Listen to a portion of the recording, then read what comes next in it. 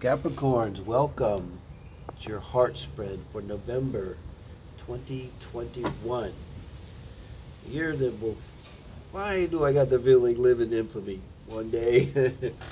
We'll see. Maybe nobody will remember it, you know. So this reads the one you're thinking of, the one that's on your mind. You can say the one that's in your heart. Not necessarily the one you're with. Depends on how that goes. That's up to you. They definitely don't have to be with you. They might not even be in the 3D here with us. It's going to pick up who's on your heart. So let's look at you coming out of the chute. Moon energy here, Capricorns. This is your energy in and around love and relationships. I kind of try to get a baseline. Here and kind of look at you separate from this person you're thinking of. So kind of in a dreamy state, thinking about love here, because this is your energy in and around love and relationships. Kind of a very Neptunian. It can be associated with Pisces. If you know your chart at all as an astrologer, look for significant Neptune placements that could be signaling in your personal chart. Like I have Neptune in Neptune went in my 7th house, right? Pisces now. To the day, 25-year marriage, and it's ever since just been like this journey for this something, you know. I think I'm there now. It's been a journey. Where you kind of dreamy and you know something's up and you're feeling it, but you just can't really put your finger on it. You know, it's not something you really get your hands around, get a hold of, you know, but it feels really good. I think that's a lot of the pull of Pisces energy and Neptune, Venus. It's that always that feeling of the love that you could have. Capricorn. Now your person, where are they at? Wow, coming in with the sun. Could be a Leo.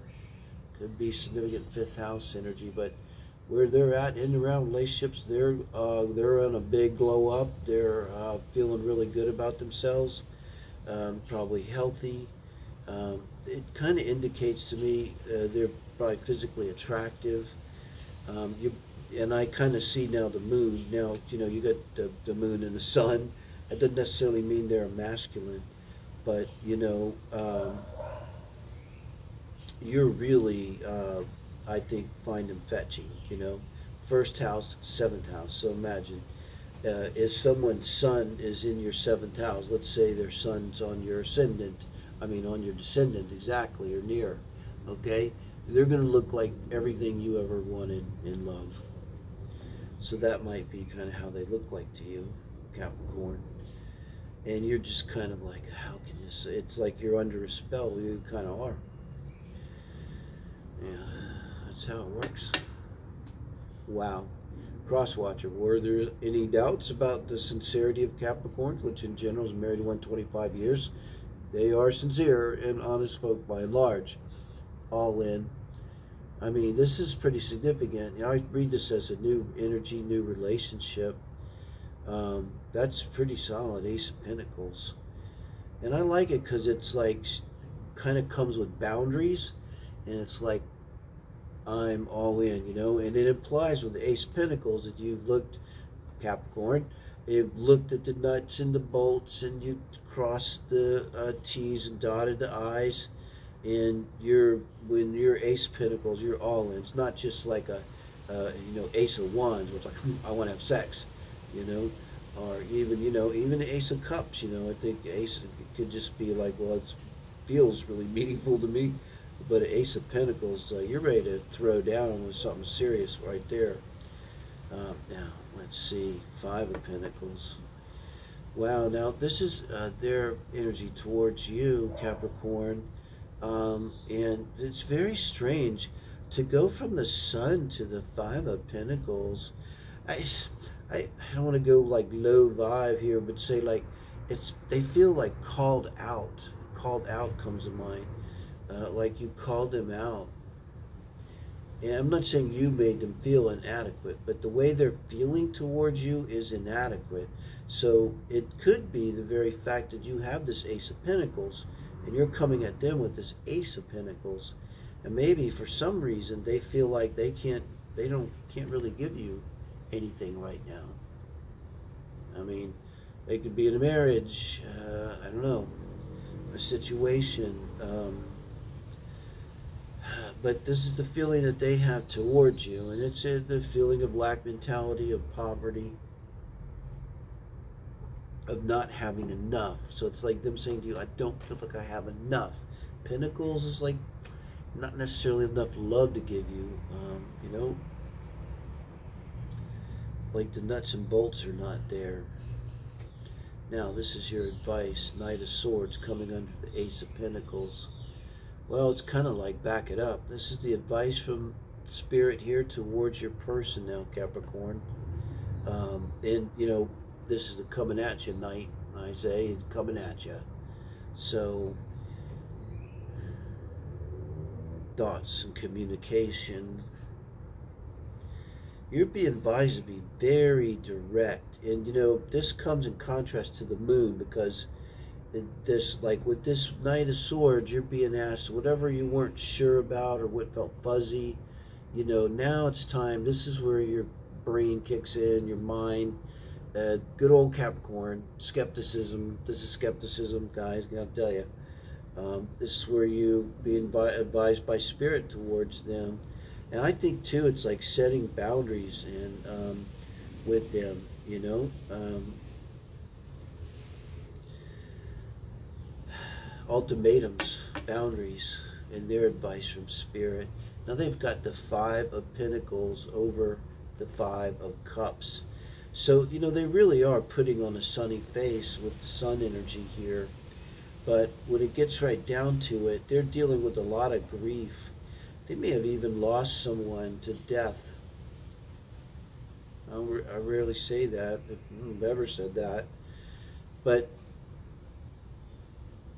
yeah, it's hard for that. Maybe with what your moon energy is, it's like on the surface of it, it looks good, but it's just, I'm not saying they're really trying to hide anything. It's just when you get into the nuts and bolts of it, your person here is dealing with a ton of grief here. And I don't know how you deal with that and with a relationship. This is talking about doing it very directly. A little mercenary, you know. It's a little protective to me, I got a feeling. Now, this is interesting to me. This is the advice for the relationship as a whole here, the very crux of the heart spread. So you're thinking about this person for a reason. You know, it just came to my mind. This could be for someone out there. This is not a lover. This is a brother or a sister or family member. And you kind of don't know what to do. But the King of Pentacles is coming between this Knight of Swords and the Five of Cups, and that's their energy towards you. So they're just feeling grief, you know. I mean, really, truly not feeling good enough. I gotta clarify this King of Pentacles too. Oh my God, with the Queen of Swords. Queen of Swords. And this is your advice towards them in the relationship.